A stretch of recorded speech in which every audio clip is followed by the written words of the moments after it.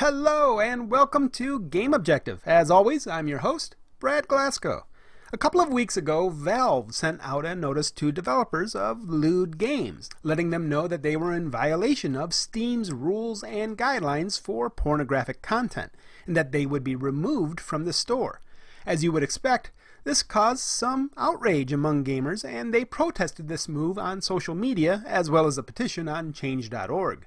2 days later, Valve sent out a new letter to those developers, quote, apologizing for the confusion, saying to disregard their previous email about the violation, and that they would re-review matters and follow up. Today, in the Steam blog, Valve updated the community on their decision.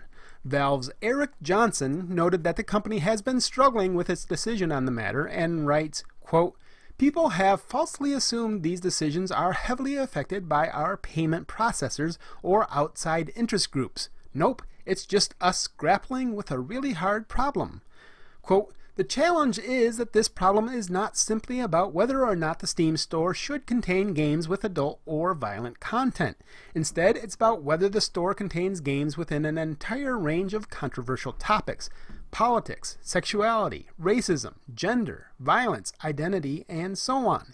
In addition, there are controversial topics that are particular to games, like what even constitutes a game, or what level of quality is appropriate before something can be released.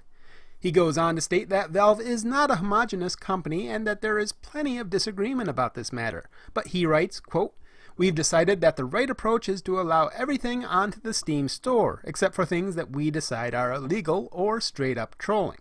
Now, the details of this announcement are not yet fully known. Valve is a notoriously closed-off company, and we're not yet sure if this means that they're going to go ahead and allow outright pornography games or what. They currently allow some games that are at least somewhat pornographic, like an Illusion virtual reality game, for example. There's obviously some subjectivity in what they're going to allow, and it's unknown what they'll consider, quote, straight up trolling, which is what they recently used to justify the removal of the highly controversial active shooter, where you shoot up a school. We'll just have to wait and see how this actually plays out in reality. Game creators like the developer of Honey Pop were quick to praise the decision by Valve. But more interesting is that the game journalists working for the major sites were nearly unanimous in their condemnation. Ben Kuchera of Polygon quickly put up an op-ed just absolutely filled with salt, decrying Valve's decision as a money play. Quote, it's an open declaration of for-profit sociopathy. You can't give something a home, take a percentage of its sales, and say that the product doesn't reflect your beliefs. Your beliefs are being reflected perfectly in that situation, in fact. This was probably a simple decision for Valve, and if you're upset, just remember that your anger isn't the anger that Valve cares about. There were also quick op-eds on Mashable, Rock Paper Shotgun, Paste, and GamesIndustry.biz, and I'm sure there are a few more that are out just before I uploaded this video, all of them complaining of Valve's decision. From Vice's Waypoint, we had Austin Walker and Patrick Klepek expressing their dismay on Twitter, and it was the same for Kotaku's Luke Plunkett, Heather Alexandra, and Nathan Grayson, who liked one of his followers' statements that, quote, this is what happens when you're allowed to center your white maleness institutionally. About the only major gaming site or journalist I found agreeing with Valve's decision was Jeff Grubb from VentureBeat. Now, for my brief take on the matter. Those of you who have been with me for some time know that I'm constantly denouncing the gaming press for all of them being clones of one another. They all think exactly alike. They want games that they consider problematic to be removed from Steam because they conflict with their intersectional ideology and because these people are all authoritarians they're not only anti-consumer, but they're outright anti-capitalist. This was not only a good decision by Valve, it was the only decision that they could make. Valve should not be in the business of going through the content of every game to decide on whether or not we should be able to play it.